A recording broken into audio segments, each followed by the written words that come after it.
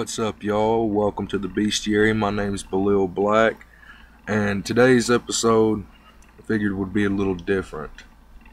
I was watching last night a rerun of Monsters and Mysteries in America, and there was an episode of this show it was season 2 that inspired me to do an episode on the topic that we're about to do this episode on.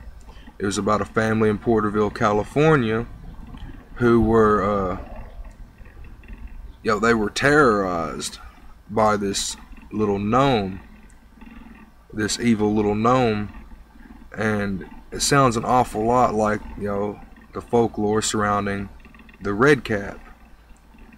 And if you don't know what a Redcap is, I'll explain it to you, and hopefully you'll be a little bit more informed by the end of this video. But let's get into it. Well, the information is sparse, but I've come up with a little bit here and there. So it says, according to spirits, fairies, leprechauns, and goblins, and an encyclopedia of the Little People by Carol Rose, the Redcap, also called the Bloody Cap, is an evil goblin or sprite from the folklore of the borderlands between England and Scotland. The borderlands are ripe with stories of this evil sprite. It lives in the ruins of castles and fortified towers where previous battles have occurred and blood has been shed. It says, in appearance, it looks like an extremely diminutive old man. Diminutive old man. Got a little tongue-tied there. With hair that is long and unkempt, red eyes, hideous talons on skinny fingers, and protruding teeth. Its boots are made of iron, and it wears a cap that is red and blood-soaked. According to Wikipedia, the Redcap, also called a Powrie or Dunter, has to continually kill in order to dye his cap in blood, as the color will fade. His iron shoes and the pike he carries do not make him overly heavy. In fact, they do just the opposite. They make him very fast and make them quite impossible to outrun. Now, if a traveler happens to come across the Redcap in the ruins of a castle or any other kind of ruins, he is a very unfortunate person indeed, because the Redcap lies in wait to savagely kill him, catching the blood of his unfortunate victim in his cap. The intended victim has the opportunity to escape, however, if he is able to recite scriptures. This will cause the Redcap to shriek and disappear, leaving one of his fangs behind.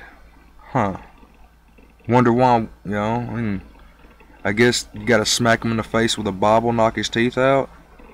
It doesn't matter.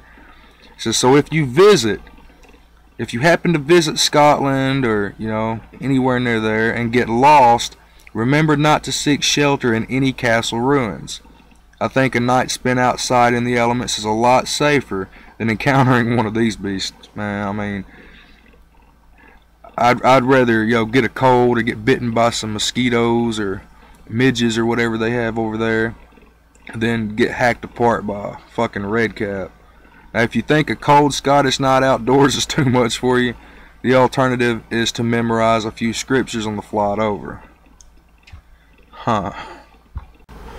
Now, I've got this story talking about this evil little gnome that was encountered by this family in Porterville, California, and well, let's get into that. It says the first incident occurred when a woman by the name of Tammy moved her and her 3 children into a small farmhouse on the Chula River near Porterville, California. Soon after moving in, Tammy started to feel like something was watching them and had an uneasy feeling every time she walked by the old barn. Now, for some reason, most of the animals on the farm seemed to avoid the rickety old building also, and soon she noticed that a number of her ducks and chickens had started to become missing. But she'd soon figure out why. And I can assure you, I'm sure she was terrified when she found out. It says, one night, Tammy and her son were coming back from grocery shopping when, as she parked the car and got out, noticed movement to her right. Thinking nothing of it, she picked up a grocery bag and noticed it again, this time accompanied by what she described as, and I quote in her words, a very freaky and very evil-sounding chuckle. Now, looking in the direction of the noise, Tammy noticed about 50 yards from her was a small humanoid-looking figure, or as she described it, a gnome. Now, the figure was about 2 to 3 feet in height, wore black baggy pants and a gold-colored shirt. The face was partially covered by a long salt and pepper beard, and on top of the head was, once again, a long red pointed hat. The nose was large and bulbous, and the eyes were rather deep set, she said. Now, as the figure grinned at them, Tammy noticed that the grin was almost from ear to ear, and the teeth looked to be an ugly brown color and appeared to be either pointed or jagged. Horrified, Tammy dropped the groceries and grabbed her son and ran off towards the house with the cackling little man right on her heels. Tammy was able to get inside the house and was in the midst of telling her 2 daughters what she saw when she saw movement outside the kitchen window. Now, upon investigating, she saw the top of the creature's red pointed hat once again moving back and forth underneath the window. Finally, after what must have seemed like an eternity, I'm sure, the figure disappeared and Tammy was able to get the groceries from the car. Now, this was the only time she actually saw the figure, but until she moved out, she would always hear creepy chuckling and cackling coming from inside that old barn, as if it was taunting her or something. Now that's rather creepy, man. Now you would think that this would be an isolated occurrence, but it seems the gnome wasn't satisfied with just terrorizing Tammy and her family. Now, in March of 2010, a family moved into the same house on the Tule River. According to the wife, named Charlie, it was perfect for what her family needed. Her husband took a particular liking to a pond on the property and decorated it with fairy, gnome, and toadstool yard ornaments. Stocked it with Japanese koi fish, stuff like that.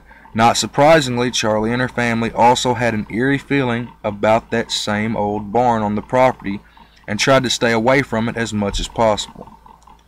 One night around 3 a.m., Charlie and her husband were awoken by what can only be described as a raspy, gurgling singing. Charlie and her husband looked out their bedroom window, and what they saw defied what they considered their reality. Standing by the pond and holding one of the garden gnomes was a creature that came out of a Grimm's fairy tale, as Charlie describes it. The creature was 2 to 3 feet tall, wearing maroon pants and a baggy yellow shirt with a brown vest over it and a dark waistcoat.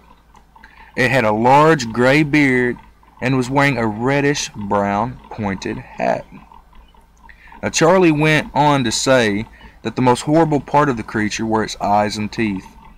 When it grinned, its teeth appeared to be jagged and pointed, and the eyes were small and beady and had a dark, mean look to them. Apparently, the creature saw the couple looking at him, or it, and reached into the pond and grabbed a koi and dropped it into its mouth and swallowed it whole. Furious, Charlie's husband pushed open the window and yelled at the creature to leave the yard, or he'd call the police. Yeah, what are the police going to do? Oh, well, let us come over there and help you. We'll see if we can't put this little fucker in a bag or something. Anyway, the gnome grinned and laughed as he gave them the finger and disappeared. What? The police were called, being notified that an intruder was on the property. But when they got there an hour later, the only evidence that was found was small footprints, about the size of a child's all around the pond. And I'm sorry for laughing. That was just funny. I mean, could you imagine that little fucker giving them the finger and then disappearing? Anyway, this wasn't the only time that the gnome would visit the pond. Night after night it would be seen holding a yard ornament and eating a fish. The family eventually wised up and moved the ornaments and put the fish into a tank inside the house. Apparently this didn't go over well with the gnome. Upon the usual time of its appearance, at around 3 a.m., when the gnome saw the yard ornaments and fish had been removed, it went into a crazed frenzy and began yelling and screaming in some language that nobody could understand. But they understood that it was pissed, I'm sure. Now it began to run around the house screaming in whatever language was native to it. The family felt safe until Charlie realized the dog door in the kitchen was unlocked and feared the creature would try to enter the house through that. She was able to lock it and then run upstairs to the close, to close the rest of the windows and whatnot. Said the last they heard of the creature was a very loud screeching, cackling sound that was heard beneath one of the living room windows. Charlie's husband went to investigate and saw the top of the creature's hat underneath the window. Man, this creature it seems to be a really fucked up little individual.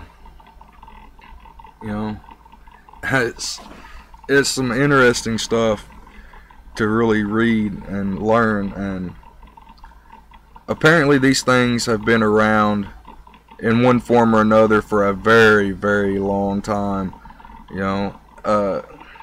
Even I'm guessing back before medieval times of England and Scotland and all that. Probably much farther back than that. But I find it interesting, that something like that can also be found over here, which means that maybe our descriptions of creatures that are so similar, yet we give them different names. Like, for example, we have Sasquatch or Bigfoot in America, the Yowie in Australia, the Yeren in China. Maybe they're all some form of the same creature, at least to some possibility. But until we learn more about these creatures and where they come from and their habits and their habitats, where they live, we're really never going to know. It's all just going to be speculation. But anyway, this is I guess I'm going to end it here. This has been an interesting episode, to say the least, at least for me. My name is Blak. Thank you for visiting the Beastiary. Take it easy.